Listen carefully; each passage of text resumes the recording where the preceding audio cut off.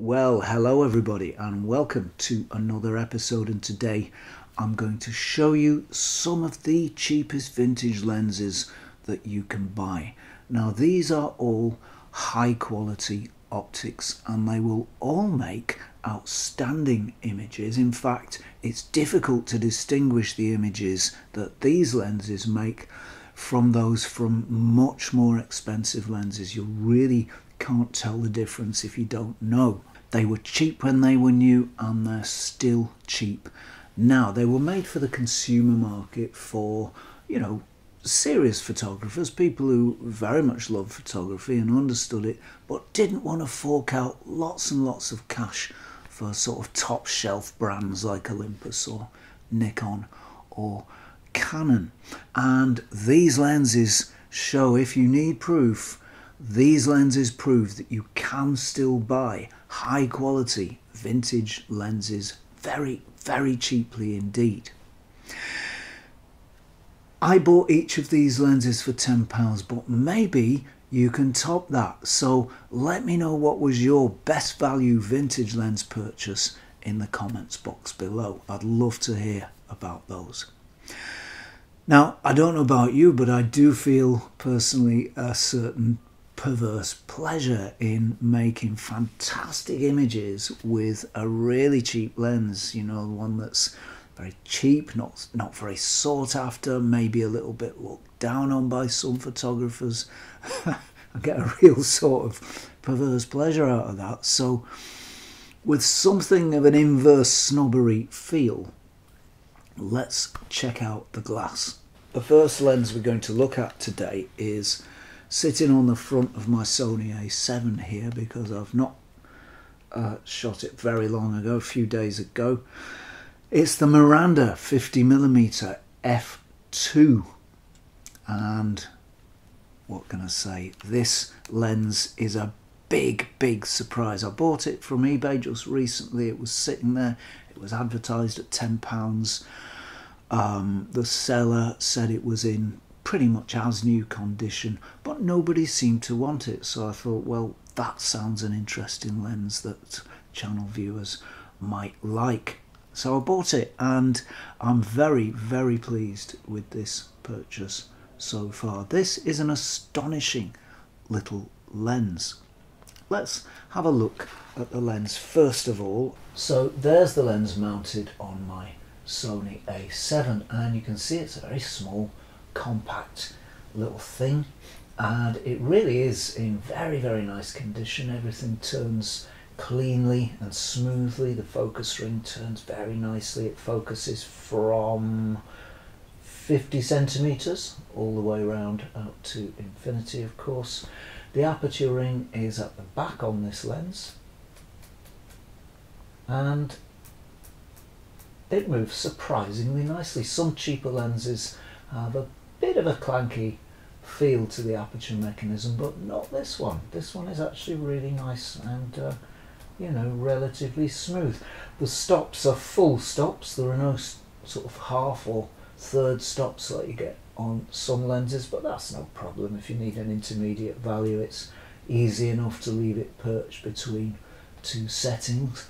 It's a K-mount lens, so it mounts very easily on mirrorless. There's the adapter and there's the K-mount at the back, and it really is in beautiful condition. The seller was absolutely honest about this lens. I'm not sure how many aperture blades it's got. Let's have a look. 1, 2, 3, 4, 5, 6 aperture blades, so you are going to get some hexagons in the background blur if you stop down. Personally, I don't mind that. It's got quite a bit of plastic, I think, used in its construction, but I'm really not bothered about that. It's a nice cheap lens and it's a nice light lens, so that's fine. I really don't mind a bit of plastic. Now, in terms of the images it makes, this lens is, well, it's really nice. It makes some fantastic images. I'm almost tempted to use the word outstanding, because they are very, very nice images indeed. First of all, this is a sharp lens, even wide open. The optics, I don't know who made this lens, but whoever's made it has produced a really sharp lens wide open. You can shoot it wide open all day long and really not encounter any problems. It does get mega sharp if you stop it down to f4 or 5.6 or so, and if you do that in the background blur, you're going to get some hexagons, as I say, but you know, I don't mind that, that's fine. So a very sharp lens indeed, surprisingly sharp. Colour is really nice. It's got very strong contrast. It's a multi-coated lens, of course, because I think it's from the mid to late 80s, maybe 90s sometime. So it's got very strong contrast, and because of that the colours are very deep and very resonant and very rich, and the colour balance is nice as well. It's quite a coolish lens. I wouldn't say it's particularly cool, but it does have a cool kind of feel to its images, but generally very strong, very deep, very resonant colours, very nice and pleasing colours, in fact.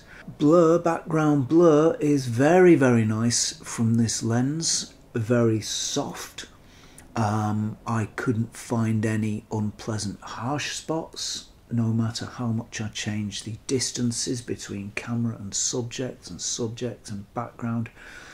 Blur from this lens stayed pretty jolly smooth all the time, and it's certainly on a par with some of the fancier vintage lenses that I've tested. Most vintage lenses have a bit of harshness somewhere in their focusing scale and range.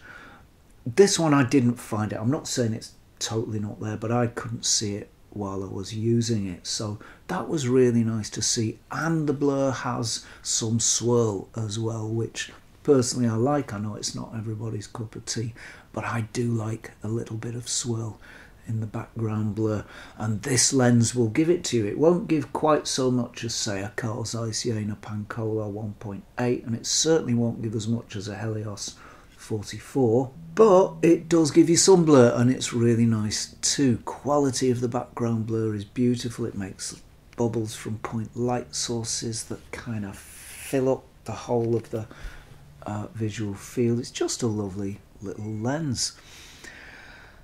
There's not very much vignetting. There's a little bit wide open at f2, but that disappears by f5.6, and again a tiny little bit of purple fringing, but really nothing to write home about.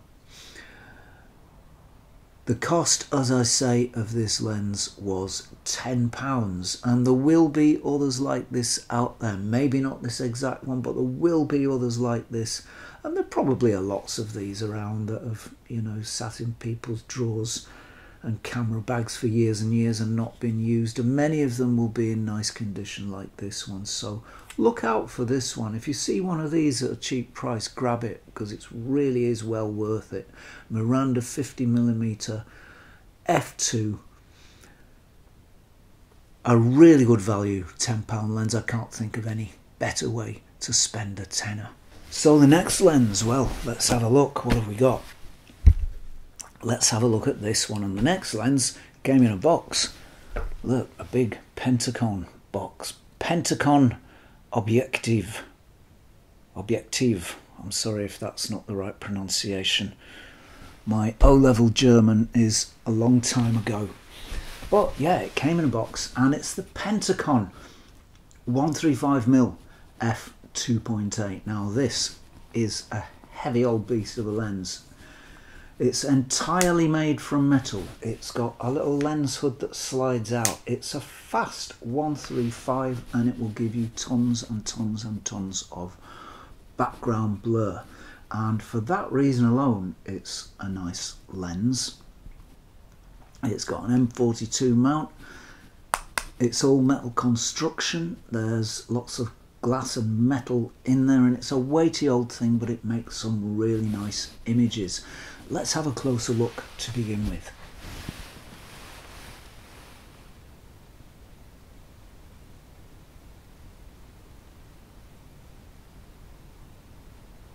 There's our Pentacon, and look at its shiny finish. This must have been quite a looker in its day. Lots of serial numbers around the barrel there. We've got Pentacon Auto 2.8 135. serial number, and made in GDR. Of course, that's the old East Germany.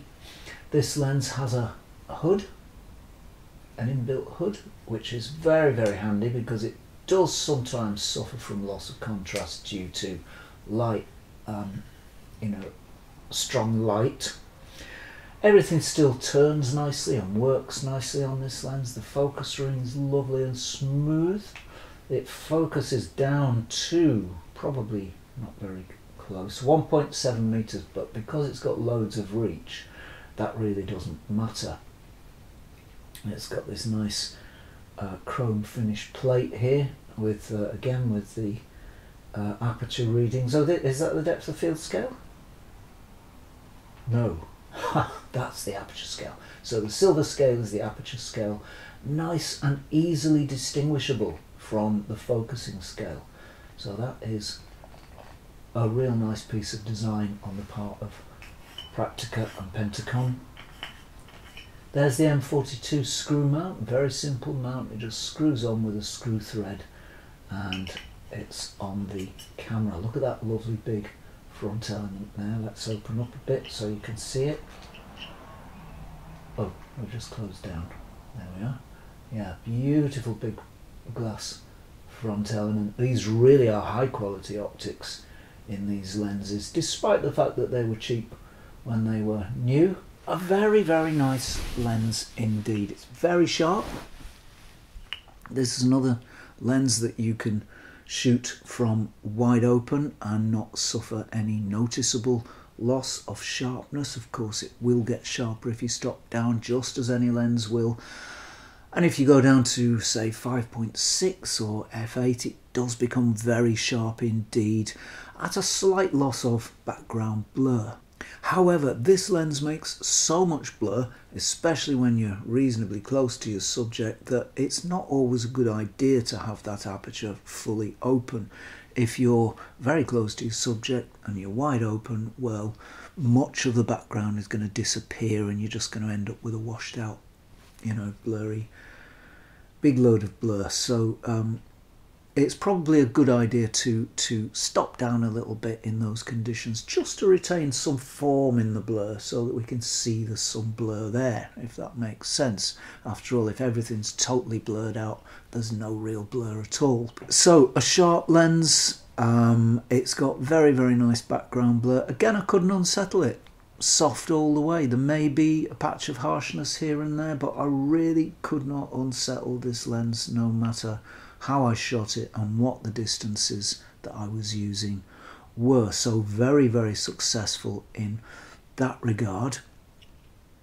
There is a bit of vignetting with this lens if you shoot it wide open, but that's to be expected. It's a fast 135 vintage lens that wasn't absolutely top shelf quality when it was brand new. And in fact, much more expensive lenses display lots of vignetting wide open. I don't think I've shot a vintage lens wide open, at least not a fastish one, that didn't have some significant vignetting. So this is, about par for the course. I don't think it's anything unusual at all. And I actually don't mind a bit of vignetting. I think it focuses attention onto the subject. So, yeah, a little bit of vignetting that disappears if you stop down. No purple fringing that I could see. There may be a little there somewhere to be found, but it's certainly not significant. It's certainly no worse than other more expensive lenses, and it may be a bit better than some as well. Price and name, it's becoming apparent, are no guarantee of quality when it comes to vintage lenses. It's a pretty good rough guide, but when it comes to sorting out the differences between the cheap lenses and the expensive ones, well, very often there's not that much difference in picture quality in the various visual elements like vignetting and blur and so on. The cost of this lens, £10. Again, an absolute bargain, and you know, I can think of very few better ways to spend a tenner. What does a tenner buy you these days? I don't know, a rail ticket, a local rail ticket, about that much petrol. I reckon this is a bargain for a tenner. Very nice lens, highly recommended. So next we've got a zoom lens. This is the Miranda 70 to 210, 4.5 to 5.6 MC macro. Again, made in Japan. Who knows by whom it was made? Could have been Cosina or one of those kinds of manufacturers, or Tokina or somebody like that. It has the word macro emblazoned across it. A lot of those old lenses, zoom lenses from the 70s and 80s, say macro on them. Alright, it can go reasonably close, but the best it can manage is 1 to 4. So I suppose that's fairly close, isn't it? That's not quite macro, but fairly close. Well, now this is another lens I bought for £10 in absolutely top condition. It's hardly been used, and it looks like it's hardly ever been out of the box. It's still got its pass sticker on it, and it's in really nice condition. So there's the Miranda Zoom 70 to 210, and it's a push-pull lens. So we push it to go to the, is it long end or short end? Yeah, we push to go to the long end, and it's got the markings on there, the focal length markings, and we pull back to come to the wide end. So long end, wide end. Everything turns very cleanly and smoothly on this lens. It's got a giant focusing thing, a rubber mat here, rubber grip, and that's got a little diamond studded surface. That's very easy to turn and to grip, and very, very easy to find. The aperture rings at the back here. It's a little bit clunky. The aperture ring is a little bit slightly stiff to turn. That's how it was made. I don't think that's a defect of any kind. It just happens to have been made that way. Again, full stops between apertures, no third or half stops, but that's about par for the course for these cheaper lenses. This is a K-mount lens. There's the K-mount on the back. Loads and loads of film cameras use this mount. Probably thousands of film cameras use this mount, and it's very, very easy to get an adapter and mount it on your mirrorless camera. I think this is all metal. Yeah, I think it is. That does sound like metal. There's no built-in hood on this one, so you will need a hood. It does suffer from shooting in very intense light or bright sunlight. There's a good range of focal lengths offered by this lens. 70 is a favourite of mine. You know, 70 to 90 range I much prefer to 50mm. I'd much rather shoot on a slightly longer range, and if you go all the way to the end it becomes very long indeed. 210mm on full frame, about 300mm on APS-C, and about 400mm if you're shooting micro 4/3. Lots of nice colour coding on the lens. That's nice to see. You can tell exactly where you are. This lens makes beautiful images. I really like the images from this lens. They're relatively low contrast, very delicate, very, very beautiful sorts of images. I really do like them. It does suffer from contrast loss though if you're shooting in high, you know, very bright sunlight, so you will need a hood if you're doing that. It's a low contrast lens anyway, and that contrast drops even further in very bright intense sunlight if you catch it at the wrong angle on the front element there. But beautiful, delicate, dreamy images that, I don't know, it's got a character of all of its own, this one. I really like what this one can do. Colours are very beautiful, very delicate, managing to be at the same time quite resonant, quite deep, but at the same time very delicate and very, I don't know, ethereal. Is that going too far? It probably is, but the colours certainly are delicate from this lens, and it will give you a sharp image as well from wide open. Now granted, wide open is not very wide open on this lens. It's 4.5 at the short end and 5.6 at the long end, so yeah, these images are likely to be sharp because they're being made at a fairly slow aperture, but nevertheless very sharp images. Blur is beautiful. Got some absolutely lovely blur from this lens. No swirl, unfortunately. The longer lenses don't often display swirl. I've more often seen that in the shorter lenses, unless it's something like a Helios 40, of course. But very beautiful blur that I couldn't unsettle, couldn't find any harsh points, nothing that looked awful. And I made some really nice images with this lens, and I really enjoyed using it. And I do get that pleasure from using these lenses because, you know, they're kind of ignored these days. Nobody wants them, and they're really good optics. Well worth buying, well worth snapping up if you see one for a cheap price. Don't pay any more than a tenner, at the most 15 for one of these. But yeah, well worth buying.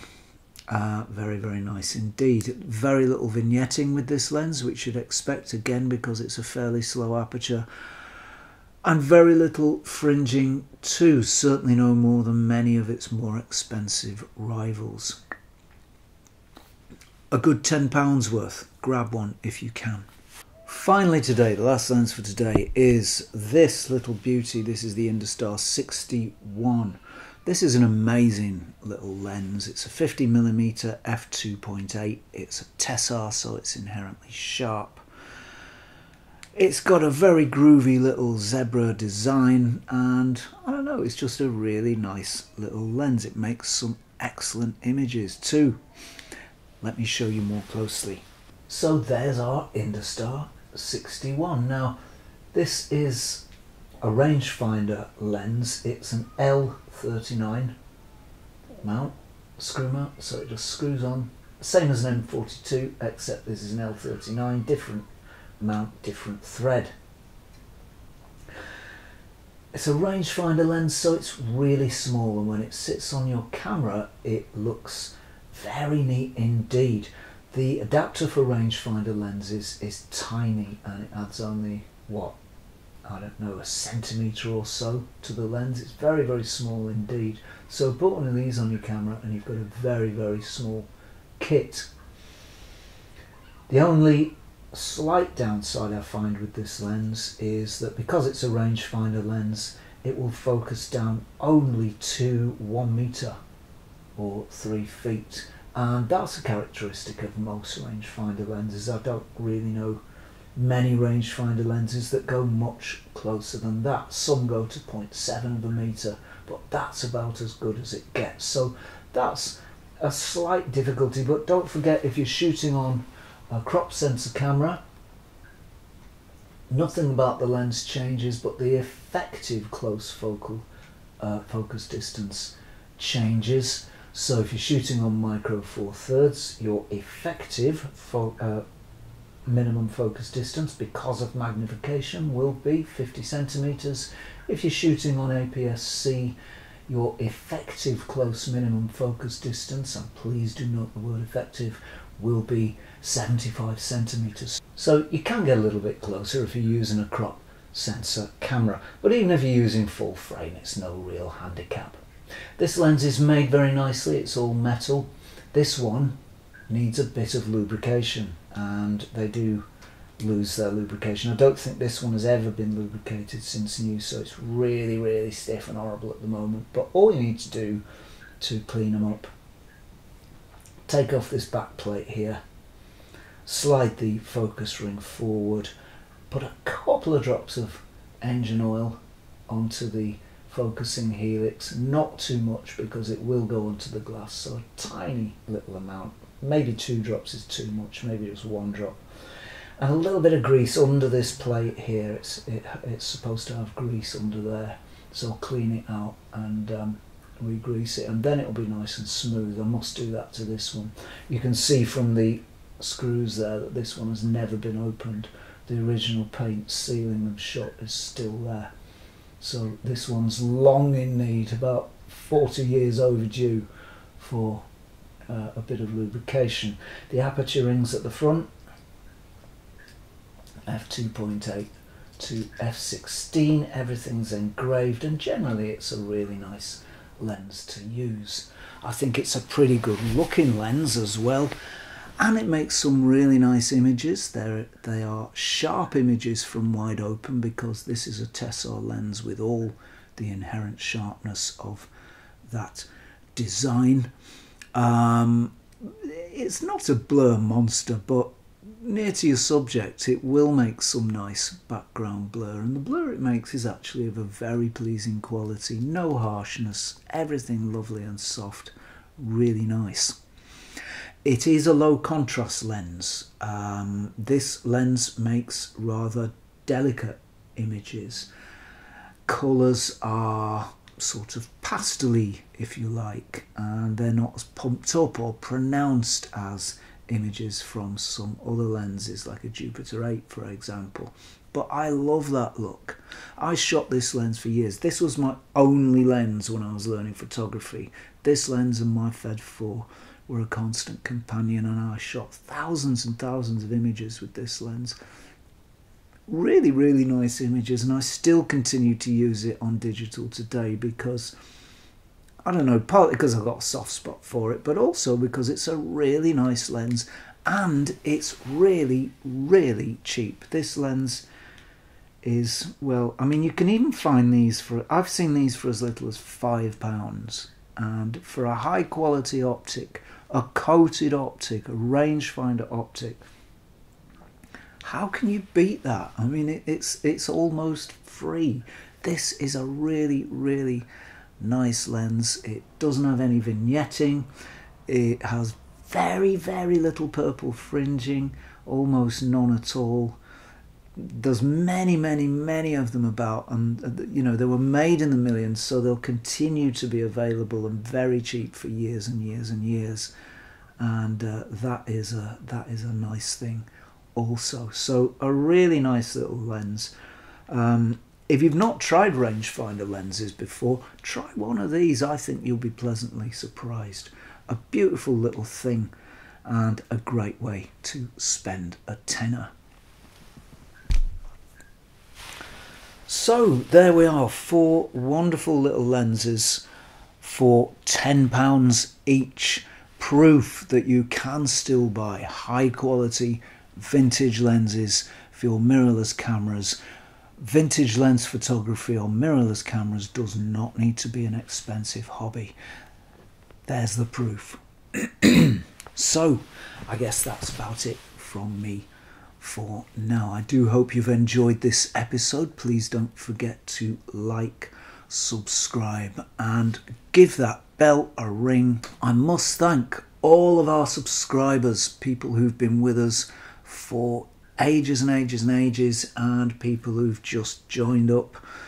Subscribers old and new, a heartfelt thanks to you. Thank you very, very much indeed for your support. And a massive thanks to all the patrons, patrons old, patrons new, people who've been with us a long time, since forever, and people who've just joined and are finding that this is a channel worth supporting. Thank you so much from the bottom of my heart, and I do mean that. And if you like the content on this channel, why not consider becoming a patron yourself? You can do it for as little as $1 per month over at patreon.com/Zenography. Patrons enable this channel to do what it does. Without your support, I wouldn't be able to do it. So if you enjoy the content, do consider becoming a patron. So that's it from me for now. Thank you very much indeed for watching, and I will see you next time for some more Zenography.